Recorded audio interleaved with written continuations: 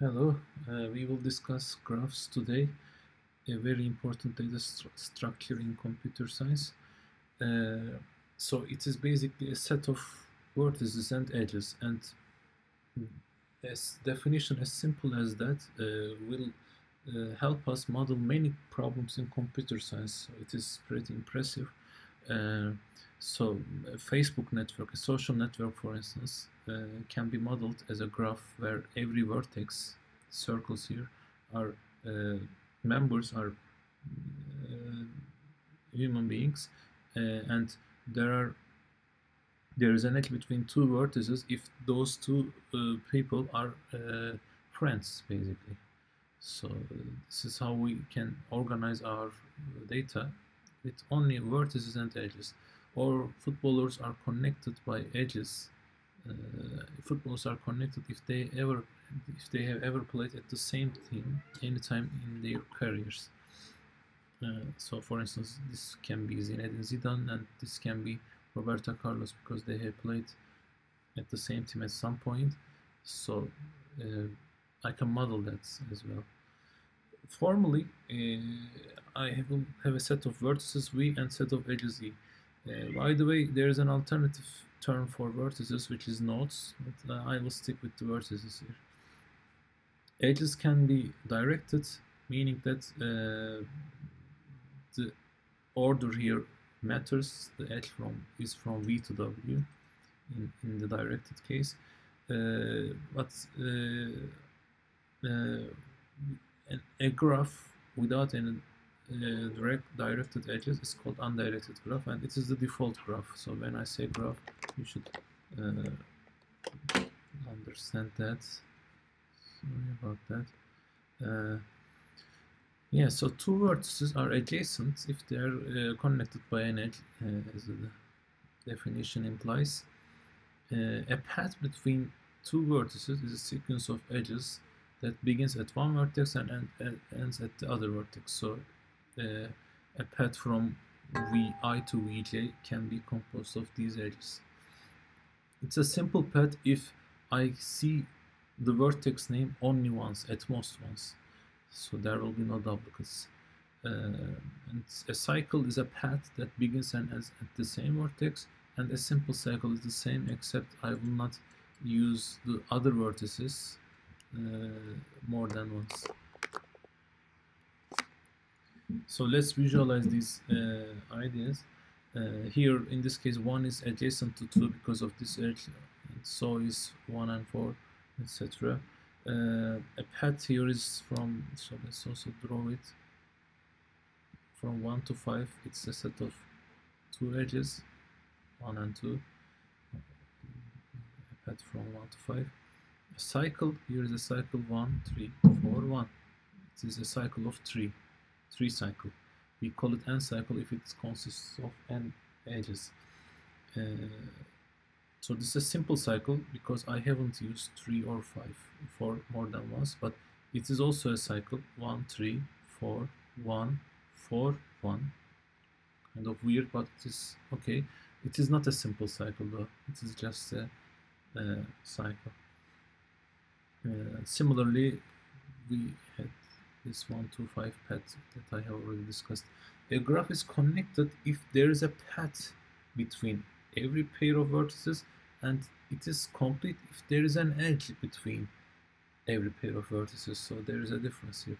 So this is a connected graph because I can go from one vertex to any other vertex, and this holds for all vertices. So I can go from here to here. But this is not connected because I cannot go from here to here or here. This is not complete though because I am missing this edge, right? But this is complete because I have all the edges. So if I have n vertices, I will have n choose 2 number of edges because I need to select all the pairs and put an edge in between them. Directed graph is the one that has directed edges. Then I have this successor predecessor information coming. So in particular for this edge V to W, from V to W, W is the successor of V and V is the predecessor of W, and directed path is same as the normal path, except I have a directed edge set, not normal edge set. A cycle in a directed graph is also possible, but again now I need to use directed edges. It will start and end at the same vertex. A directed graph without any cycle is called a DAG, directed acyclic graph. It will be very useful, as we will see later. A non-directed graph is connected if there's a path from every vertex to every other. Yeah, so we have discussed this before. I repeat it here because a directed graph with such a property is called strongly connected.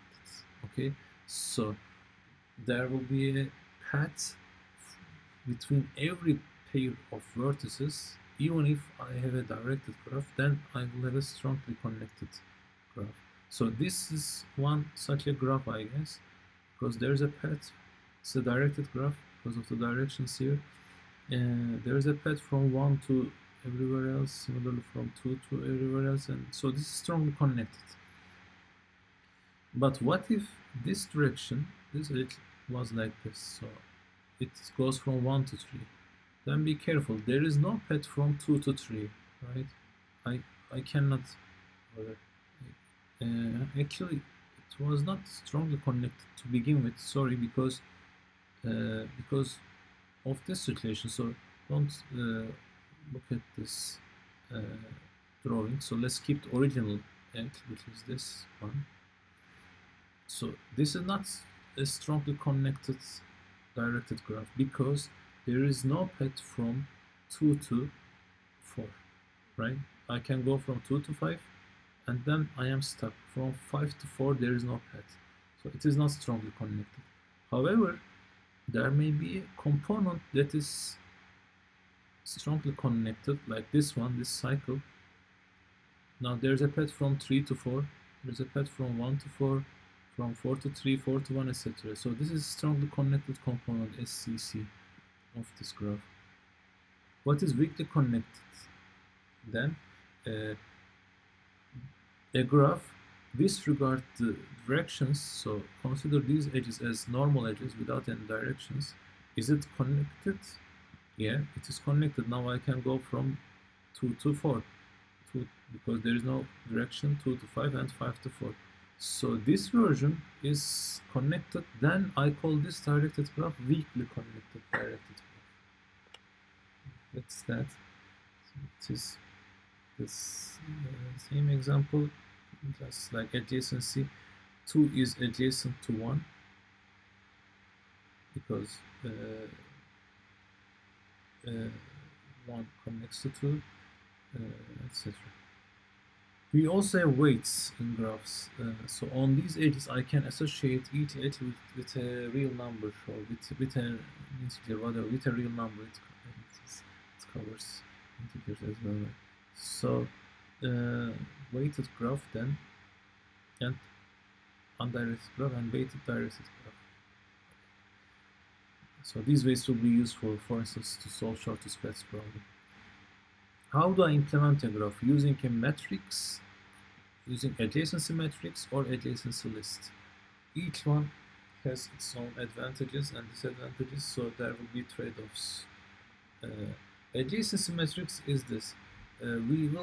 If I have n vertices, then I will have an n by n matrix where the entry ij is 1 if there is an edge from vertex I to vertex k. So I have a graph, so w to y, there is an edge, so I need to put a 1 at vertex, at row y and column w. Yes, so there's a 1 here. That is the whole idea actually. P to r, so t vertex p and vertex r is this. But there is no, this is a directed graph, be careful. There is no edge from r to p, so r versus p, this is 0. Similarly, there is no edge from P to Z, so P to Z, this is 0. It is the idea. So space requirement is terrible actually. You have V vertices, then you have a matrix, V by V matrix, so I need V square space. This is acceptable if graph is dense, because then there is information, there are many edges, so there are many non-zero values. It is okay. But if the graph is sparse, like the graphs we use in computer graphics, by the way, so every 3D model is composed of set of vertices and edges. There is also an additional face component there, but currently don't see the coloring, just focus on the edges and the vertices. This is sparse because take a vertex like this guy, it is connected to 1, 2, 3, 4, 5, 6 other vertices. But I have maybe 200 vertices overall, only 6. So I have a small number of connections only around the neighborhood. So this is one example of a sparse graph.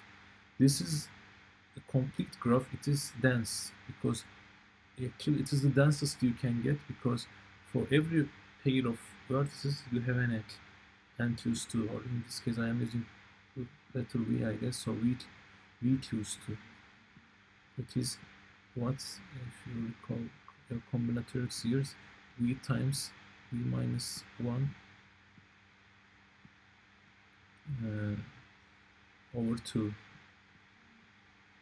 So it is OV square, big OV square.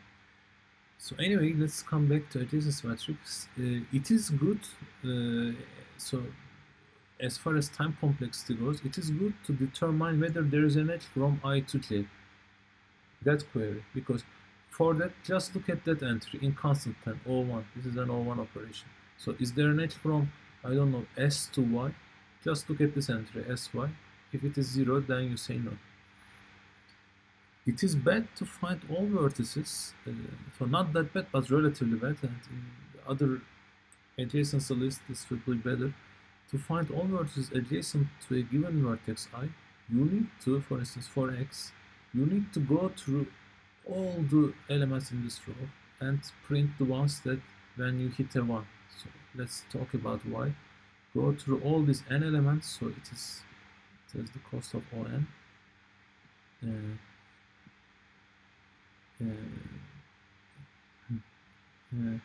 And you will print R and Z in this case. So let's double click R and Z and R. And the weighted graphs can also be supported easily. So if there is a weight 8, then instead of putting number 1, where is that, Y to R, is this? Instead of putting number 1, just put number 8, or the value of the weight here. And in this case, since weights can be 0, for no edge condition, you just put infinity instead of 0. So this is the case. So B and C is connected. So I have B, C, 9. And so notice that if this is an undirected graph, it is also symmetric. The matrix is symmetric because the connectivity, the friendship is two-sided. There is no platonic situation here. Adjacency list is a different implementation of a graph. So let's again go through an example. In this case, space requirement is OEV. V because for every vertex, so you keep an array of size V, and then you start linked lists from each slot here. So for instance, for node W, since it is connected to S and Y, so start a linked list having values S and Y. Okay, that is the idea. P, for P it should be W and R. Yes. Order doesn't really matter. Yeah, so for X there is no neighbor of X, it is not connected because of the directions, so it is an empty linked list. So it is easy to see that space requirement is OEV because V is because of this array, and E is the number of edges, means the number of connectivities, so all the nodes here are due to the edges, so E plus V. Now in this case, it is not so efficient to determine whether there is an edge from I to J, because to understand that, come to vertex I, which is T in this case, and look at the linked list here and try to see whether J is here or not. So this operation is now On. But remember, when I was using an adjacency matrix, that operation was O1, because I just look at that index. If it is 1, I say yes. If it is 0, I say false. But good thing is, the efficient thing is about finding all vertices adjacent to a given vertex. So come to that slot, like T, and print every item in this linked list. So there can still be n items, but it is the information you really need to deal with, so there is nothing you can do. It is the best. But with the adjacency matrix, for instance, to get to neighbors of W, you process all these zeros as well in vain. It is just you have to touch them, but here you don't touch them. So that is that. And okay, if the graph is weighted with these linked list nodes, you can also keep the weights, right? It is not a big deal. It's maybe. Now let's compare them in one slide as a summary. So we have seen that determine whether there is an edge from I to J can be solved fastly with matrix and poorly with linked list. Finding all vertices adjacent to vertex I can be solved fastly with a list, adjacency list, but not with the adjacency matrix. For the space requirement, adjacency matrix is OV square. You really need to reserve that many slots, even if most of them are going to be 0 in especially the sparse case, so then it is not recommended. Adjacency list has this optimal cost, which is fine. So if the matrix is dense, if you have many edge information, then it is okay to go with the adjacency matrix information if the graph is dense, because you have that information anyway. And if you go with matrix, then you will solve this problem very quickly in constant time. And adjacency list is better if graph is sparse, as we have seen. Now let's warm up with nice theorems. It sounds weird at the first glance, but it is very cool in my opinion. Let A be the adjacency matrix of a graph. So for this graph, it would be it, right? So I go in alphabetical order, so A, B, C, D. And the same goes for the column A, B, C, D. So there is an edge from A to B, I have 1, etc. Now the interesting part is this: the kth power of the adjacency matrix. Take the kth power of the adjacency matrix, look at the ijth entry, it will give you the paths of length k from Vi to Vk. So, very interesting. So let's prove it. So before that, let's let this sink down. So when power is 1, I am dealing with the regular adjacency matrix. Number of paths of length 1, meaning that edges, right? Path of length 1 means an edge. So A and B, there is an edge, so I have 1. There is only one edge, which is normal. From, I don't know, this is row D.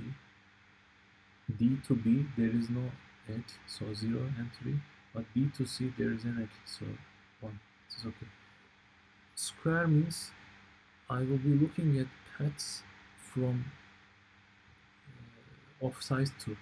Square means paths of size 2. So let's look at here. The result is this. So from A to A, I have 2 such paths. Let's see them. It is this, right? AB DA is 1 and AB DA is 2. Similarly, A to C, I have 2 paths. What is this? The first one A to B, B to C, path 1, and the other is A to D, D to C, path 2. So I have really 2 paths.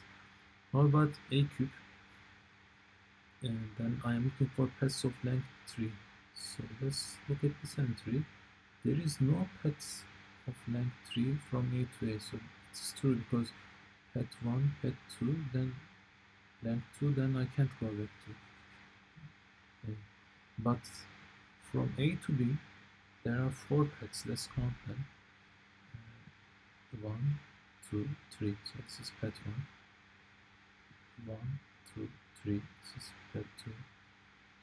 1, 2, 3. This is path 3. And what else? This I think 1, 2, 3, 4. So this is 2. So I believe it is clear. Now let's prove it. How the hell is this holding? Proof by induction.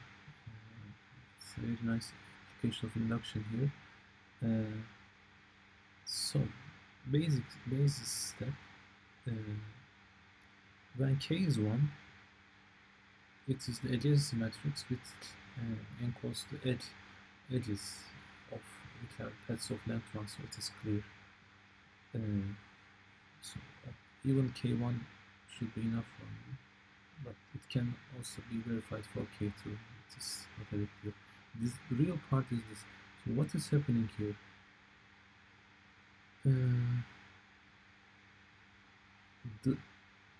This is a k minus 1 IM is the number of paths of length k minus 1 from Vi to Vm. Okay, it is since it is a smaller case, I need to believe in the induction hypothesis. So if I have Vi and I want to compute the number of paths of length k from Vi to Vj, so I know that from induction this scalar value will give me the number of paths from Vi to Vm. So let's put Vm here. So this is one path, maybe this is another path, maybe this is another path, third path. So in this case it is 3. Value is 3 in this case. Now be careful, I multiply it with this. What is AMG? It is the number of paths of length 1, because I have exponent 1 here, from M to J. In other words, I am looking for an edge from M to J. So if there is an edge from M to J, then it completes the connection from Vi to Vj. Come with this weird path to Vm and then use your edge. So count this. Then it becomes 1. So this is counted towards the paths from Vi to Vj of size k. That is the idea actually. If there is no edge from Vm to Vj, then this would be 0. So whatever you count here, it really doesn't count, because I will multiply it with 0. That's the idea. Let's go on. Graph traversals. How do I explore a given graph? There are 2 main methods, BFS and DFS. So let's start with breadth first search, where I visit vertex breadth by breadth. What I mean is, first do this frontier, then from this do this, then this, then this, and then this. So these are the order times, visiting times. So let's also go through this example. At time 1 I am here, then I will visit the vertices in this order, in this frontier, and this frontier, and this frontier. So how do I implement this? Then it will be more clear. I will use a queue that we have seen before, so it's a good application of a queue, a FIFO, a regular first in first out queue. So to achieve this, basically from A, start with a random point A, put it to your queue. So this is the queue from front to back. Okay, dequeue it, so it is gone, empty, and then enqueue the neighbors in any order. So in this case, I enqueue B, then F, then I, because these are my neighbors. So BFI, I am at this line. Then do the same. FIFO, so first in was B, so remove the Q from the beginning. So B is gone, but when I move B out of my life, I add the neighbors of B, unvisited neighbors. A is processed, I don't do it, but C and D, I enqueue them. So when B goes away, C comes and E comes. I am at this situation. Then continue. Remove F, the QF, and due to F, insert or NQ T. It is the only unvisited vertex. Then I am F is gone. T is welcome. Then I is gone. The Q it and NQ nothing because all neighbors are visited. I is gone. Then C is gone. I am here, and because of C, at the neighbor of C, which is D, I am here. Then E is gone, and because of E, add nothing. T is gone, because of T, add nothing. D is gone, remove D, and because of D, add 8. And after 8, remove it and add nothing, because there is no unvisited sky. So what happened is, I started from here. I first visited this frontier, and then this frontier, and then what happened, this frontier, and this, and then this.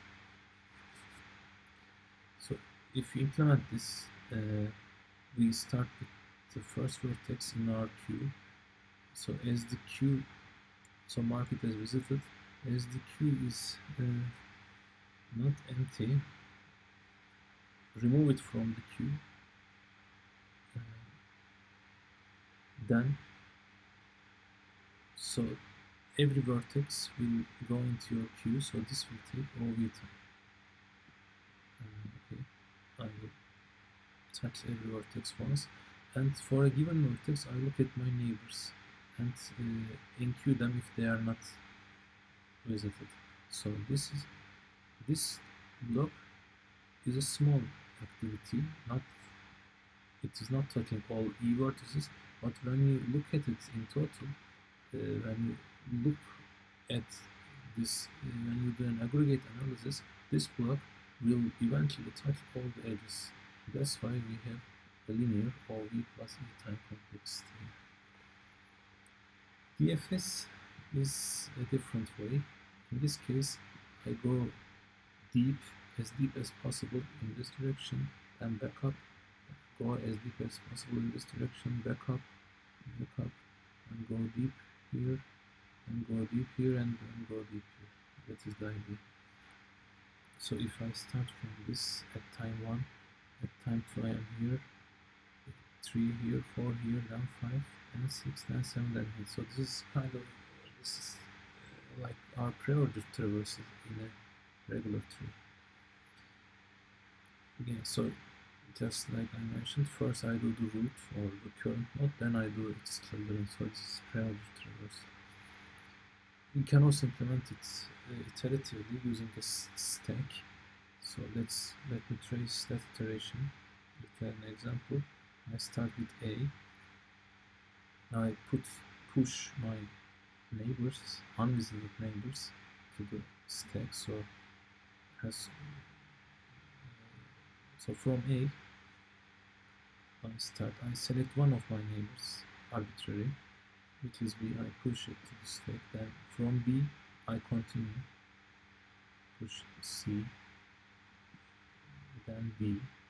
B is pushed. From B, I go to left for no reason. From G, I go to E, push. Now, so the reason I push them to the stack is to backtrack. So this is something we have discussed in a previous lecture, backtracking. I will backtrack my decision because I am stuck here. From E, I cannot go any unvisited neighbor.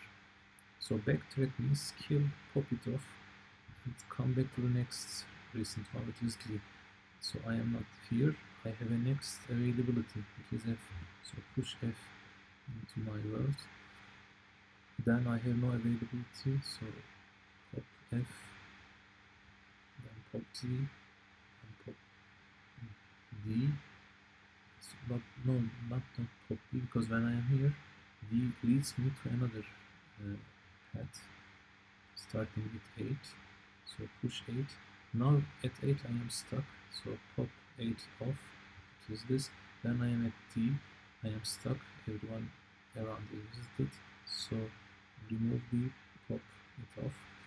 I am at C, everyone is visited, pop C, pop B. Now I am left with A, but A has another connection to an unvisited part, which is I, so pop, push I. I is stuck, everyone around is visited, so pop it off, and A, pop it off, and we are done. So this is exactly this algorithm. Push S, and if there is an unvisited vertex reachable from the current element, just push it to the stack and visit it and continue. So some exercise follows. It is the same idea, BFS and DFS on a directed graph. Now let me do the BFS. From A I first do this frontier, then from B I can go to D only, not E, be careful. Then from C I can go to E and F, and also D, because it's directed, it's connected. From D I can't go, and finally I go to H. This is the BFS for instance. So this picture here depicts a BFS, breadth first search, because it's starting from here, it explores frontier by frontier. It would have been DFS if I go as deep as possible, like head to the toe here, then back up to another leg, then back up and go here. So this would have been DFS. Let's see algorithms other than traversals. I will look into these three in detail later, but these ones, they are also very popular, but we don't have enough time, so I will just skip them with one sentence. Network flow problem is about constructing a flow of units with minimum costs, where there are edges, capacities at every edges, so you should respect those capacity, you shouldn't overflow. Inner spanning tree is the task of selecting a subset of edges that connects all the vertices with minimum cost. What is a short spot problem though? I want to go from one vertex S, so that be the S, to every other vertex, and I want to learn the paths, lengths of those paths. Also I want to learn the shortest paths. So basically it is an application of breadth first search, right? Because if it's unweighted, it means that every edge counts as one. So what you can do is you can start and build your way in BFS manner. So if I start from here, so this is the cost, this is the length from shortest path from V2 to V2, which is 0, right? It makes sense. I am at V2 anyway.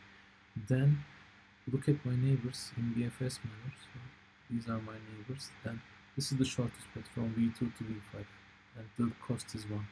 Then select this because it is the first thing, V4, and then make this thing 2 and this thing 2. It is what? 1, my current value, plus 1 because of these weights, 2.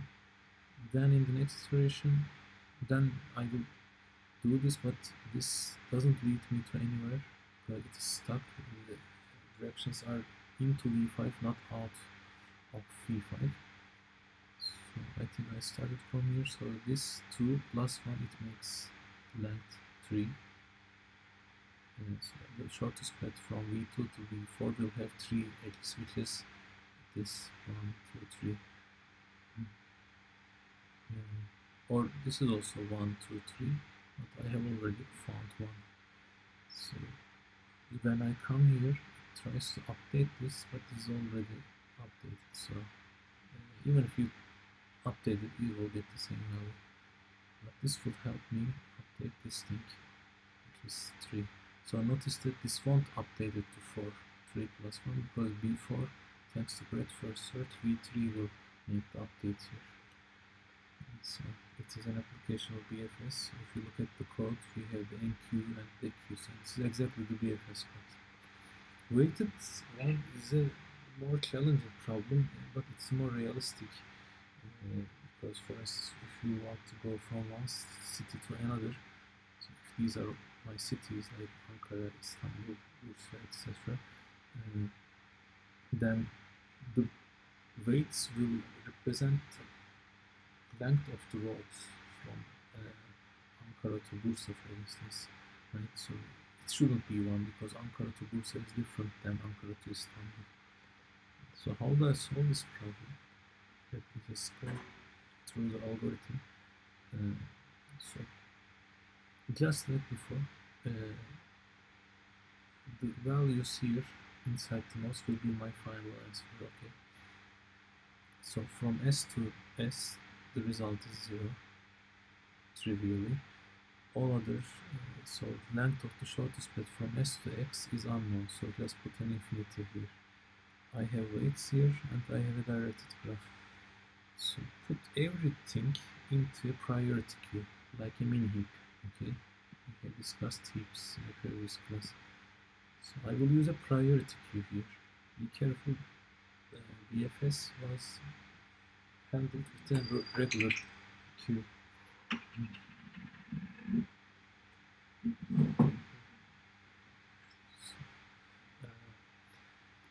Okay, so when all of them are in the priority queue, and when I do look at the minimum, I will get this because this is 0, other side infinity. What you do is you relax the environment as follows. From 0, I can go here and here. I can go here with the cost of 10. 0 plus 10 is 10. It is better than infinity, so keep it. Do the transition.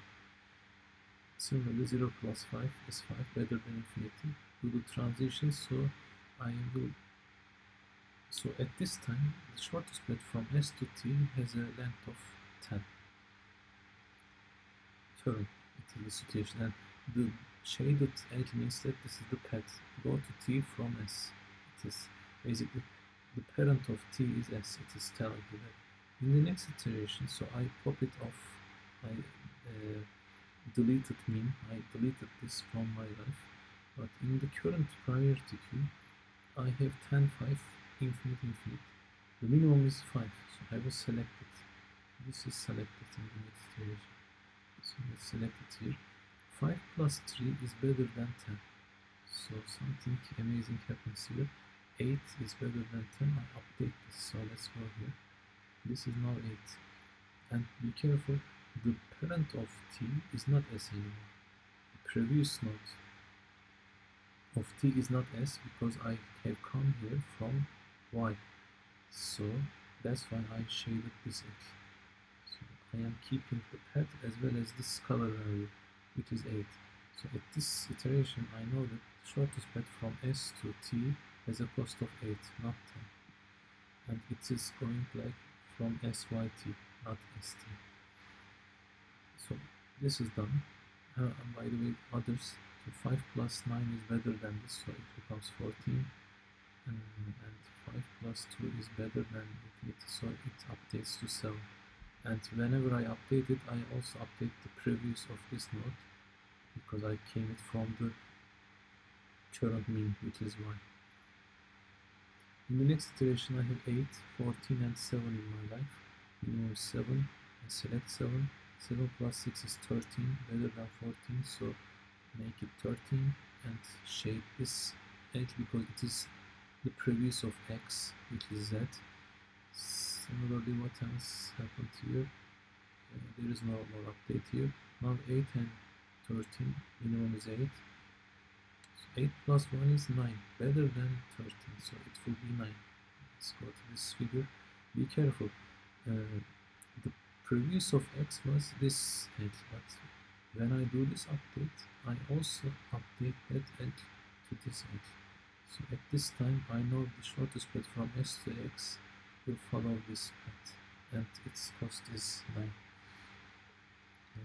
And finally, only one node in my heap, extract it and make it black. Actually, it is done, and try to update your neighbors, and you can't,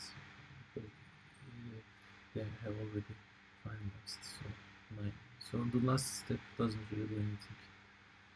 And if you implement what I just told you, if I implemented this is just a different example. So this is the way we implement it. First, we add all the vertices to the queue. So build heap, we can do it in OV time, as you know. Then, until queue is empty, I delete min. So I will move every vertex one by one. So there will be OV cost. I will select the minimum element. If I am using min heap, it is log v complexity. But if I am using an array, what is the cost of finding minimum? It is OV time, not log v time. So there are trade-offs here. Then for each edge of the current vertex, I look at the neighborhood. I try to do this update. Remember what was it about? It was look at your current value 8 plus the edge value 9. Is it better than 13? Yes, so update it. So this is what just happened here. 8, your current value, plus the edge value 9. 9 is better than 13, the existing value, so do the update. So the time complexity is this block is executed over all edges in the end, not in the current iteration, but if you do the aggregate analysis, you look at all these neighborhoods one by one, and in total, in the end, you will be doing this part e times. Okay, and within here, what I'm doing, once I update a current value, I also need to update my heap with a log v operation. So this block will cost me,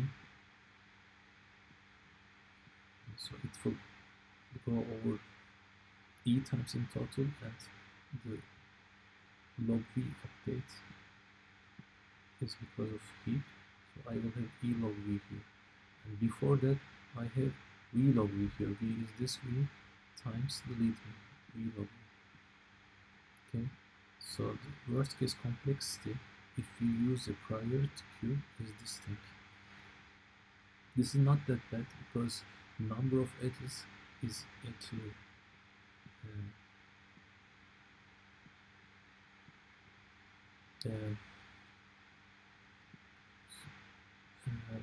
so if the graph is dense, it will be v square, because we choose to remember. Then so instead of this part is more powerful, so I will just keep e log v here. But the thing is, this can be as bad as v square log v if the graph is dense.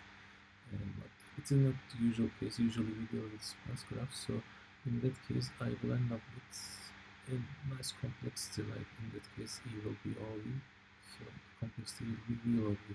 And even better is this part. So this log v, which is due to the decrease key operation, can be done in one constant amortized time if you use a Fibonacci heap that we haven't discussed, but it is an advanced topic. But this can go away, then you end up with this complexity. And again, if e is OV, then your complexity will be v log v, which is the general case.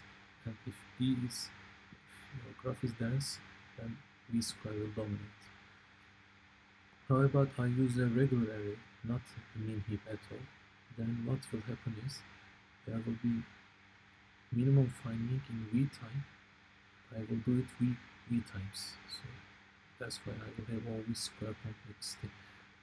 In the other side, there will be no decrease key because I will be using an array. So I am going to save you from that e log v cost, but still I have this terrible v square if I use it here. Yeah, so that is that. Next application, topological sorting.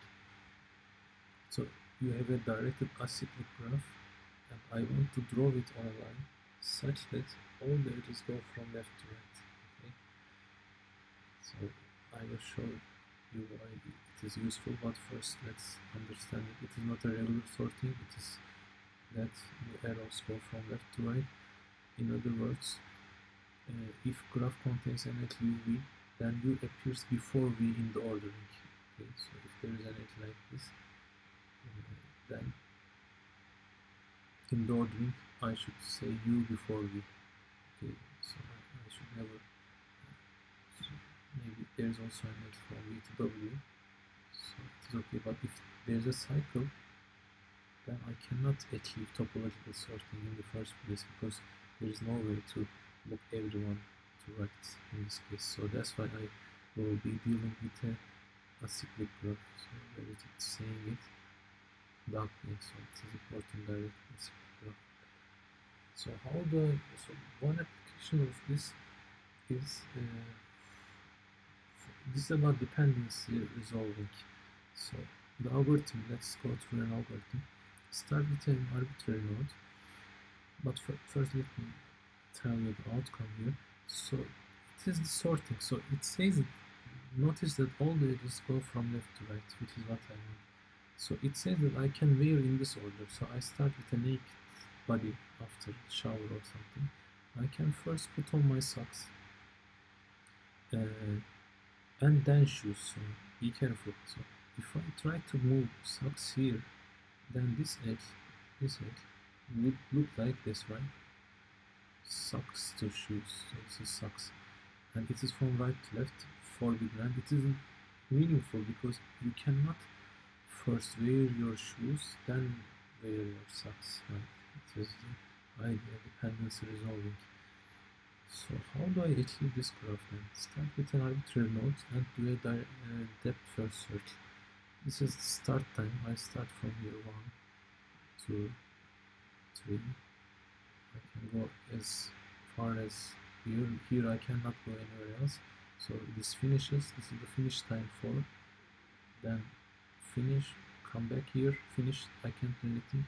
Then I am here. Don't finish because I can go here. So time 6.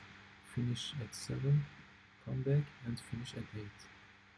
Then start with a random node like this 9 and finish at 10 because I am stuck. Then start with this random node vertex at the next time it is 11, go here 12, go here 13, stop, finish 14, 15, 16, and then start from here 17 and then 18. Once you have the finish times, look only at the finish times, okay? The descending order, this sorting of the finish times will give you the topological sorting. So the BFS takes linear time, as we know, and then if you do a normal sorting, it would take V log V time, like quick sort, merge sort, tube sort. But you can do even better. You can keep everything in V. How do I do it? Don't wait until the last minute to sort. Use a linked list. Insert the item to the front of the linked list as you finish it. So in this case, I first finished Jacket, right? So first insert it to the beginning of the linked list. This is the only element in my linked list now. Then I finish it, finish tie, so insert it to the front of the linked list. So be careful, this is the head of the linked list. Then what just happened? Then belt finished. Insert it to the front of the linked list. And as you know, insertion to the front of the linked list is a constant time operation all-one. So it doesn't really hurt you. All the complexity here is all the what I just discussed. And by the way, starting from short is totally arbitrary because I'm not using the start times in my result. I am using the finish times. So it would have been the same if I have started with this node, for instance. You can do it as a practice. So you will end up, if you start from here, you will not end up with this sorting, but you will end up with a different topological sorting. So there are many answers, but it will be still valid. So for instance, if you start with what time 1, it will finish at time 2, right? So what will be at the very end? So you can drag this thing to here. It doesn't really matter. You can also drag it and put it here, or I don't know, you can put socks between undershoulders and pants. it is a different topological sorting, which is still valid because I can first wear my boxer and then socks and then pants. It's okay. So we have seen one application like dependency solving. Another dependency solving is on the compiler design, which is a more related topic than wearing some clothes. So to build a DLLA, you must have built BCD first, because maybe that A is making references to memory, to objects in BCD. So then you put all these dependency edges and make a topological sorting. So it tells you to first do B, C, and D in some order, I don't know, and then do A. Right? So it is like so I think this is last example, last idea that can be done with a graph. So the problem here is assign colors to vertices such that neighbor vertices have different colors. It is called graph coloring. So in this case, this is blue, this cannot be blue because they are neighbors with an edge, not with a pet, with an edge. So you need to put different colors, right? And you need to do it for all the vertices, so it's a difficult problem, and you need to use smallest number of colors. That's the trick actually.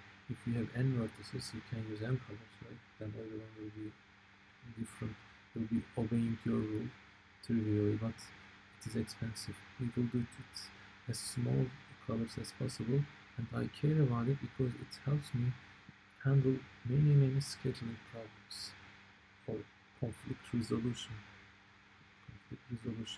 or whatever. So let's go to examples. I have a series of taxi journeys reserved in advance. I know the start time and end time. Okay, so this is called an interval graph representing that. So first journey will take this much time, the second is a shorter journey, the third one is this, it starts at this time, maybe his job finishes at this time, he calls the cab at this time, etc. So I have 10 journeys here. Obviously 10 taxis will be sufficient, but it is expensive. I will hire only 3 taxis. So where did this number come from? It came from solving graph coloring problem. So I will model this problem as a graph problem. So in the very beginning, I told you that many computer science problems can be represented as graphs. So I will represent this problem as a graph. Be careful how do I do it. Every journey, I have 10 of them, is a vertex. So I have 10 nodes here, 1, 2, 3, 4, 5, 6, 10. If their times overlap, like 2 and 3, they overlap, so I put an edge between 2 and 3. Okay, so 1 and 10 doesn't overlap, so there is no edge from 1 to 10. Now you color it with the algorithm that I will show you later, with as few colors as possible. 3. Then use only 3 taxes. So I don't color it to yellow because then these 2 journeys are tried to be done with the yellow taxi, which is not possible. So yellow and blue, then another color maybe. So in the end, once you solve this problem, you would tell your boss that I will need 3 taxis. The first one will serve journey 1, 5, 8, 10, etc. The same problem, maybe it's even more common. You are handling an airport. You have a series of flights with a start and end time, and you need to reserve gates to them. If you have 10 airplanes, you can reserve 10 gates, but I can do only 3. So I will do minimum number of gates for these 3 flights. Just the same idea as before. So I will keep the names as taxi here. You can also resolve radio station frequency conflicts like this, right? Another problem, schedule exams. So you will do final exams, for instance. 2 courses clash if some student taking them both because same person cannot be at the two exams at the same time, so they clash.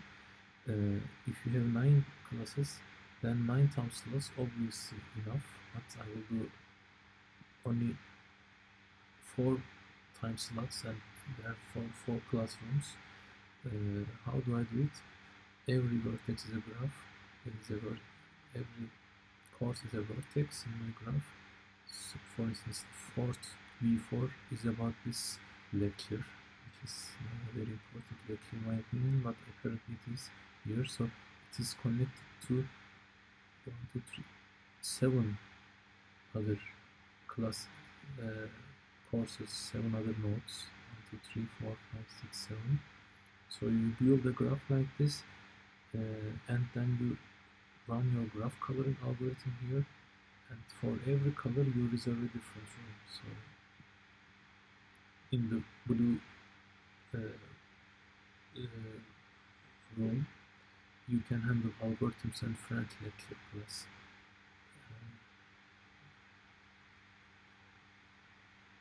4 and 8. So lecture A, which is algorithms, and lecture 4, which is French lecture. You can do it because there is no conflict there. Actually, there is some. This table is filled arbitrarily, I guess, but you get the idea, right? So build your graph like this, and if there is a clash, put an edge, so that edge will give those two courses different colors, hence different time slots. That is very another conflict resolution. You are managing a zoo. You need separate cages because some species do not get along well. So your enemies are your vertices, and if 2 enemies are hating each other, like I don't know, bird and cat, then there is an edge. So you will put bird and cat to different cages because they will have different colors, and this algorithm will give you the minimum number of cages. Another related problem is wedding seat arrangement. Some people do not want to sit together because of some drama. If you have 9 people here, okay, so 9 parties, sorry. So one party is this, consisting of 4 guys. The second party is consisting of 4 people, etc. So apparently, if you put a vertex for every party, so there will be 9 vertices, and if you put an edge between 2 vertices, if there is a hating situation, drama, then you will put them into different tables, like yellow table and blue table. So I found a website called Wedding Seat Planner or something. So this is really an issue apparently. You can solve Sudoku. How do I solve Sudoku? So I will represent Sudoku problem as a graph problem.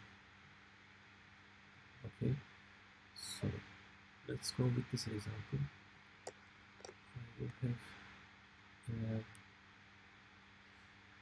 so Sudoku is about this, right? Fill in the blanks such that each each column, and each 2 by 2 block has the numbers from 1 to 4 only once. There is no duplication. So what I do is I have in this case I will fill 2 by 2 blocks, so I will have a 4 by 4 grids globally, so 16 slots, 16 positions, so every position will be a vertex in my graph. Okay, then so this will be the red is 1. Okay, whenever you see red you will put a 1. So this one is connected to the, so in this row there can be only 1 red because this is the same row, remember the definition. So I connect it to the second, so let's go over the existing edges, second, third and fourth. because of the row constraint. Because of the column constraint, I will connect this vertex to the 5th, 9th, and 13th entry, right? Because 1, 2, 3, 4, 5, 6, 7, 8, 9, 10, 11, 12, 13. So this is connected to 13, wonderful, like this. See the edge, and this is connected to 9, like this. There's an edge, I am just overlaying it. There is also this issue, it cannot be, it is connected to 1, 2, 5, and 6. So it's connected to 5 and 6. So what just happened here? If I put a red here, other endpoints cannot be red, which makes total sense because red, in the red regions I will put the number 1. I have only 4 colors and 4 numbers. 1 is for red, or red is for 1. So when you solve this problem, you will be solving the Sudoku. And sometimes you begin your Sudoku with some clues. Some cells are already filled, then you can just color those vertices in advance. Another application of graph coloring, I can color maps to separate them robustly. For instance, this is a map of England, maybe, I don't know. I can represent this as a graph where every city is a vertex, and if they are neighbors, then I put an edge between those two vertices, so that edge is the second. Then run a graph coloring algorithm, and you can color this graph with, so it depends on the algorithm you run. So if I run a suboptimal algorithm, you will be using 5 colors, but in theory only 4 colors should be sufficient. It is proven, but it has been proven with computer, it's by exhausting the all cases, so that's why it's a controversial proof. But there is a relaxed theorem, like 6 color. It says that 6 color is enough to paint, to color a map properly in such a way that no two neighbors have the same color. So this is a relaxed version, because obviously since 4 is already proven, 6 is obviously true, but the proof of this is easier, so I can give it to you in 1 minute if you want. But before that, we need to believe in other theorems like this. That's why it is slightly going out of topic here, so I will skip this actually. But it makes sense. So let me not skip it, you can skip it here, but I will just give you this proof, because it's a nice application of induction. So every planar graph, this is a planar graph, have a vertex of degree 5 or less. So this is given, you should believe me about that. So call that vertex V. Okay, so this is that vertex. Okay, it has a degree, meaning that it is connected to 5 vertices, 5 or less, but let's go with the worst case, 5. So remove it. Okay, now I have a subgraph, and by induction this graph can be colored with 6 colors, because it is how induction works. You can assume that it works for the smaller problem. Now add this back to my life, and be careful. I have, in the worst case, so this can be colored with 6 colors. In the worst case, they will all have different colors. So in a better case, they will have the same color. So this is red, this can also be red, right? Because maybe there is no connection from here to here. But in the worst case, assume that these are also connected. So I have 5 colors, but I already have the 6th color in my hand, so we use the 6th color. This is how we prove it actually. Another cool thing you can solve with graph coloring is minimum art gallery problem. What is it? You need to hire stationary guards to protect the gallery. So you have the floor plan, bird eye view. It's a polygon, and so a guard has 360 view. So it basically views this point if the line stays within this polygon. So it is, I think, clear. So graph coloring helps us to prove that at most n over 3 guards are enough. So obviously if you have n vertices, you can put guards to every vertex and it is covered, right? It is not efficient. You can do with n over 3 guards to cover an n vertex polygon. So to be able to prove it, I need to show you, I need to give you again two different theorems. So the first one is number of triangles in any triangulation is n minus 2. These are all proven in my other articles, 7, 8, 9. Okay, I think 7, 8, 9 geometry processing, but for now let's only believe that an n vertex polygon has n minus 2 triangles. So in this case these are the triangles of my polygon. I have triangulated it, and any triangulation is 3 colorable. So I can even quickly prove this. Just remove one ear, like this notion of ear, so ear triangle. So by induction the remaining can be 3 colored, and now add this triangle back, it will be neighboring to these 2 colors, so use the third unused color. This is like now let me give you the actually n over 3 upper bound using graph coloring. So there are n vertices, and from n vertices the least frequently used color appears at n over 3 times. Why? So this is a very nice argument. If you have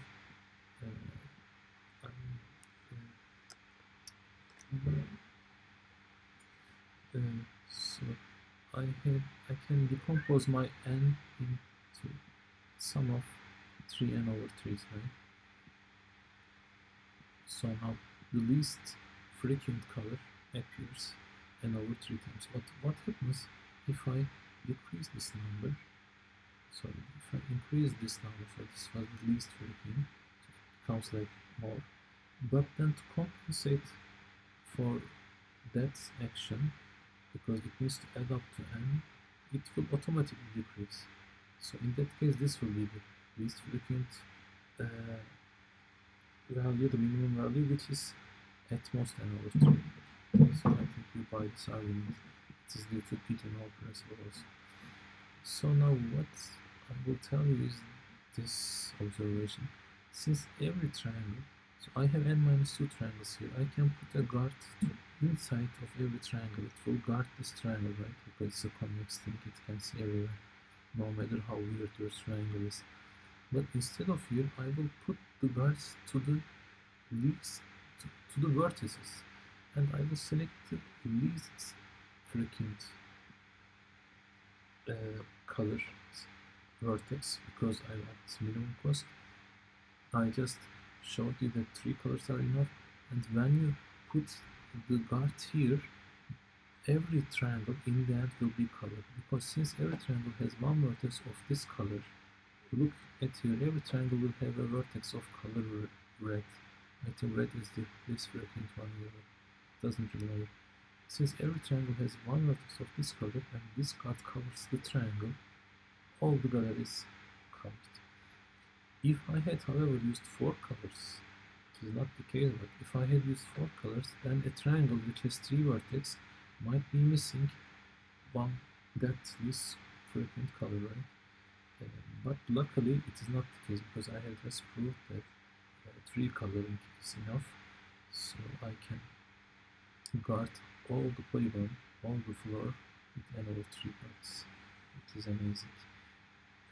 So how to solve the problem finally, a couple of slides, then I will leave it alone.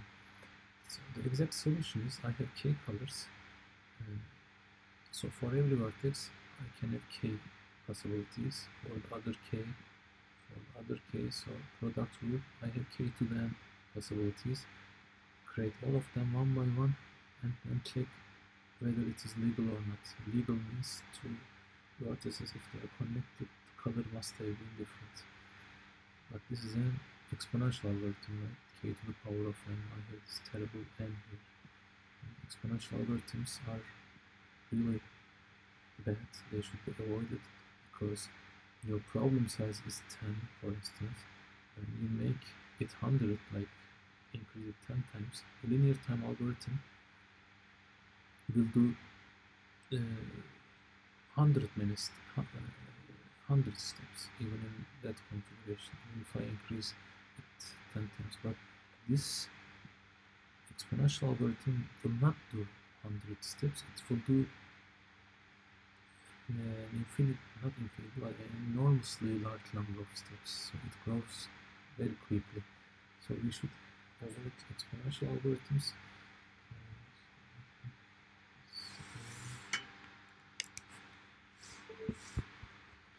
So to solve the problem, we will have some heuristics. Before applying that, I can use some machine learning as well, because some heuristics are good for some graphs. So I will train a neural network, for instance, like that. I have one graph, and apparently second heuristic is good on that. And for the input graph T7, for instance, heuristic 1 is good. Similarly, for another graph, another heuristic is good. So with that idea, given a query graph, we decide the best heuristic for that one, and then apply that heuristic. So we are doing a graph classification in some sense.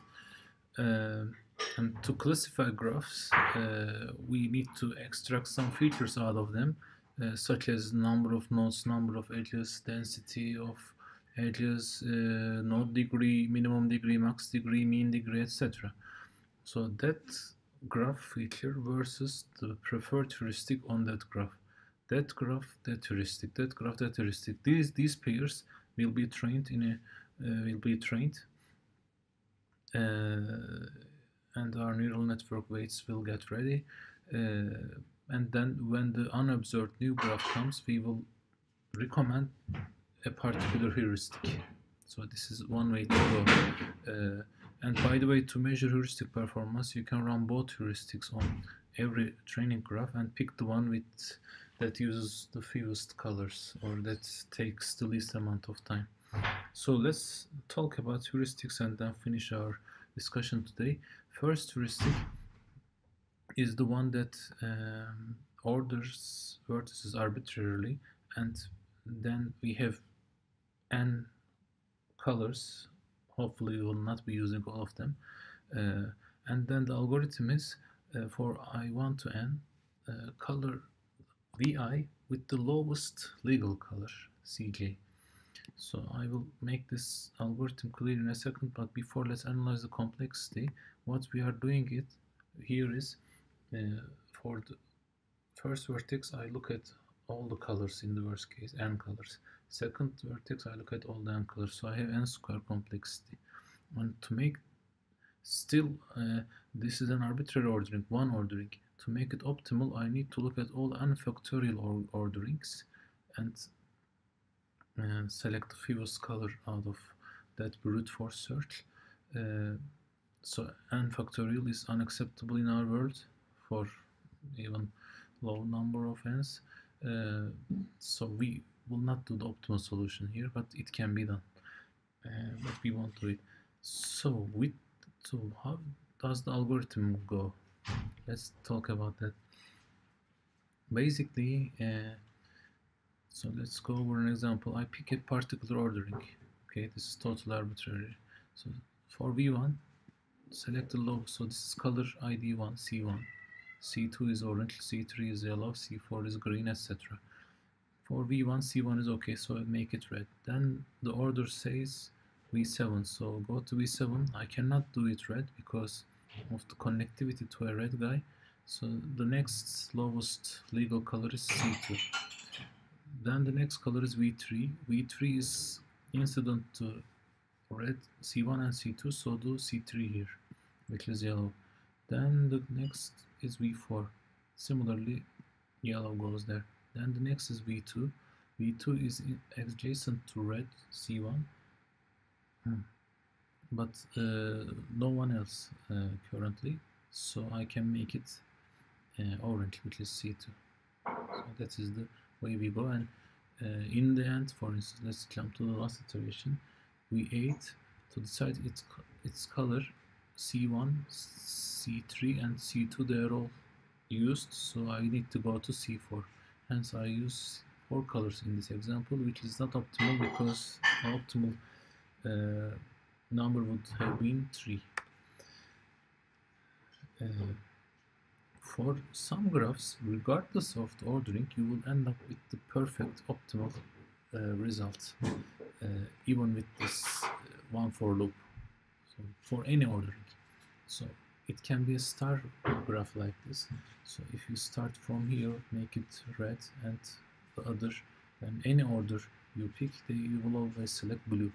So 2 color, red and blue. Or start from here, make it red, then you go here, red, go here, red, and when you come here, eventually you will make it blue. So order doesn't really matter. Similarly, for this complete bipartite graph, you will always get the optimal value of 2. But for other graphs, maybe take this example, I can do a very good ordering and find the optimal value of 2. So in this case, the ordering would have been first go from top to bottom on the left. So go red, red, red. They are not connected, so red is okay.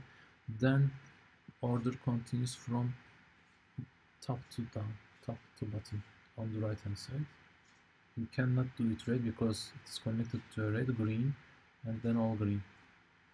So in this case, 2 colors. So that ordering would make this algorithm work very fine. But in the same graph, this zigzagging ordering would lead to a catastrophic result. So I will make it red, and I will go here, I will do zigzags, remember. I can still do it red because there weren't any actually, remember. Don't worry about my red line here. So red, red. When I come back here in my zigzagging spirit, I cannot do it red, do it green. The same logic, this would be green because it is not connected, but it is red. And in the next line, I need to select blue because it is connected to green and this is connected to red, etc. So you have n vertices and every 2 of them make one row and every row has a different color, so n over 2. It's terrible. But there is some good news. I can still make a theoretical upper bound on this algorithm, which is d plus 1 if the max degree is d. So how does it work? For a one vertex graph, this obviously works because in that graph it is only one node, degree is 0, 0 plus 1 is 1, I need only one color, which is red, whatever. For the general case, take a graph with vertices v1 to vn, okay? Remove one vertex, let's remove vn, okay? So this vertex can be the one that has the max degree d, or cannot be that one. So in either case, in the end, the red subgraph here has n minus 1 vertices, and the max degree will be d or less. It can be d. When does it become d? When, for instance, v3 has that max degree, and I remove vn, so I still have d in my life. So then that subgraph has max degree d. But maybe vn had that d degree and I removed it, then it doesn't have that degree here. That is the logic. But in either case, I have n minus 1 vertices, a smaller graph where induction can apply. So by inductive hypothesis, this subgraph meets an upper bound of d plus 1 colors. It is coming from the statement. Okay, d plus 1 color, I colored it. Now I need to add vn back. So even if all the neighbors of, and by the way, how many neighbors can vn have at most? At most d, because in the initial graph, d was the number. I cannot go above d. So even if all these d neighbors have different colors, which can happen, I still have one little color left to make this new vertex vn connect to this d guys, and that is the d plus 1 color. So that is the proof. And let's do the second heuristic, which is totally irrelevant. So it behaves better than heuristic 1. Still no optimal guarantee, optimality guarantee. In this case, choose the uncolored vertex with the highest number of different neighbor colors and color it legally. So initially everyone is uncolored, so select the highest degree, which is this. This is also highest, but arbitrarily I go with this red. That in the next iteration, so this vertex has one different neighbor color red. This has one, this has one, this has one. And out of them, select one with the highest degree, which is this. It has a degree of 4. I cannot do it red because of that, so do it orange. Let's do one more iteration in which so this guy has 2 different colors, this guy has 2 different colors, so these are my candidates. This guy has only 1 different color. So out of them, select this to yellow and continue. So yeah, actually it finishes, it concludes our class. So I have shown you heuristic 2, second heuristic, as well as the first one, and also more importantly, I have discussed all other things on graphs, and I hope they have all landed. So thanks.